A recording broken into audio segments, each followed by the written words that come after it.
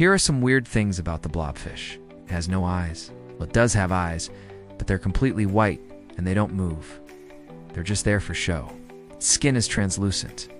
You can see all the way through its body and see its organs. It has a really weird, almost alien-like head shape. Its head is so big that it can't fit in most of the water. It has to be carried by its tail. It's a very slow mover. It doesn't need to be fast because it is a deep-sea fish and there are no predators down there.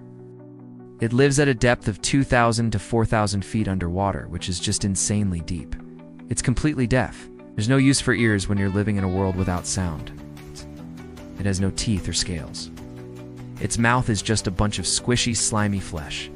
It can only be found in one place on Earth, off the coast of Australia. It's a very rare fish. In fact, it's so rare that there's only ever been a handful of confirmed sightings. If you see one, you should consider yourself very lucky